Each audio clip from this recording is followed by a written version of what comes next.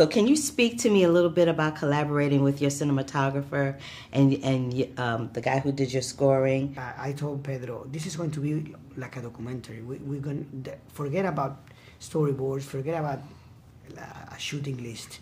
We're going to be there for the actors, very close to them, and try to capture the real emotions they went through. And with Michael, it was very interesting because we did something similar with the score. There's a lot of silence, and silence is very interesting because it's not telling the audience what to think about. It's the audience interpreting the story. And also you are not telling the audience how to feel, which makes it more interesting, you know, because they can participate and get their own idea of what they're watching. That's why I asked you, because there are a lot of moments where there's a lot of silence, but I'm particularly interested in those first 10 or 15 minutes of the film where you do the actual crash. Mm-hmm. How did you accomplish that? Because watching bodies get flung and the sounds of the crunching of the metal and the limbs breaking, how long did it take you to shoot that sequence? Actually, that was at the very end. It was a very long shoot, more than 140 days. But that was a very, very, very, very late. The last thing we did. Because we wanted to focus in the characters, in the story, what happened in the mountain, and we knew that that was going to be very technical. Mm-hmm. And we just followed the same methodology, which was to be very close to the characters. We did lots of interviews with the survivors. We did more than 50 hours of interviews. Mm. So it was about getting all the details, staying with them into that plane, and knowing exactly what they knew, which was very little. They didn't know what was happening. So that it becomes something very immersive because you are sitting with them. Basically, there are no shots, only like 3-4 shots from the outside of the plane. You are all the time with them. You don't know what's going on. And then one of the things that they told me that they remember the accident almost like something very physical. And that's what we did in this moment at the end. That when they finally crash against the snow, the seats, they reacted almost like an accordion, you know, like crashing. That was the worst moment of all. Mm-hmm. And we focus in the pain that they went through in that moment, in order to make the audience understand how big was the shock for them. That moment was visceral for me, and it kind of lived in my brain for the remainder of the film, because knowing that I know this is a true story, and knowing that happened and that they come out of it on the other end okay, was like, that moment just lingers for me. So I really want to ask you. One of the references for that scene, you will never guess that. Tell me. The shower scene in Psycho. What? Because we're coming from this moment of anticipation, very long shots, you don't know what's going on, and suddenly is this moment of chak, chak, chak, chak, chak.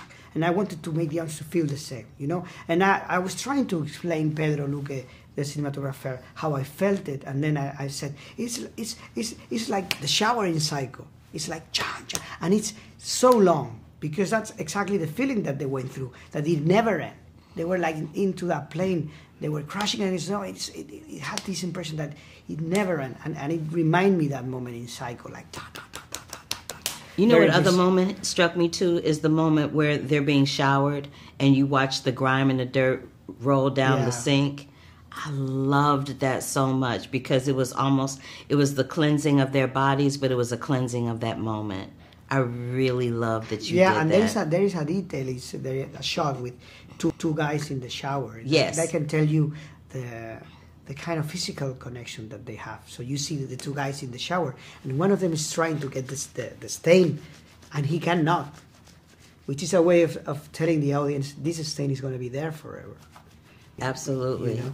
Well, I have a stain in my heart forever from watching that because I'm traumatized, but in the best, most beautiful way possible. Thank you so very much for your artistry and for giving us this film. It was beautiful. Thank you so much. You're it means welcome. a world. Thank you so much. All right. Well, I feel like it's about the indomitable human spirit and faith, right? And so, knowing what you know now, would you have lived your life differently after having gone through that experience? Of course. I think that I value people like the shepherd, that he left everything to help me. How many times you find in society people that would help you without interest? So I live in a more grateful way of life because I had a chance other people didn't have. I love that. What made you go into your cardiologist, right? Pediatric cardiology. Yeah, my mother is a nurse. So, or she's retired now, but she was a nurse for many, many years, for over 50 years, I want to say. So what made you want to be a cardiologist? Well, my father was a cardiologist, and I had the gate open to go through. And then when I went to adult cardiology, I saw that people had all their rotten coronaries, and they were all into pieces. And children were everything new. You just fix the part, and the kid goes along. Pediatric cardiology is fascinating. And then we went into fetal cardiology. And before the child is born, you know who's the surgeon that is going to do the appropriate surgery. And this is something that the Andes Mountains made me, because I got so many friends being so popular that I can phone whatever in St. Louis, pediatric cardiology, and then I will have a good surgeon to help me. This is the mountain. This is the mountain. You have such a beautiful spirit. You're so full of life, and you are just pure joy. You really are. You are just pure joy. What did you feel when you saw this film? I felt I was back there. Yeah. I was seeing my friends again. It was like a miracle of life to be there talking with them and seeing them around, and missing that I could have done things so differently than what we did with a Monday newspaper, as you say. You know what's the name of the lottery, and this happens a lot in life. You don't know which way to go, but you must go some way. And we went through the wrong side, and we did it. So it's maybe not so important to have the best answers, but to choose an appropriate one, the ones that your brain tells you, but also hear to your heart. What did your brain tell you while you were in the process of trying to get help? What did your brain, because it was cold, y'all were hungry, you were dirty, you needed a bath, you know what I mean? What was going through your mind in that moment where you were like, I don't know if I can do this? What triggered your brain to go, you know what, I have to? Was that I look at the other guys, they were into pieces, and I say, in this group, I'm the only one that can score the try. So Roberto, don't look at your advantage. Look at that you were chosen to go and to go for it. And I said, what the heck?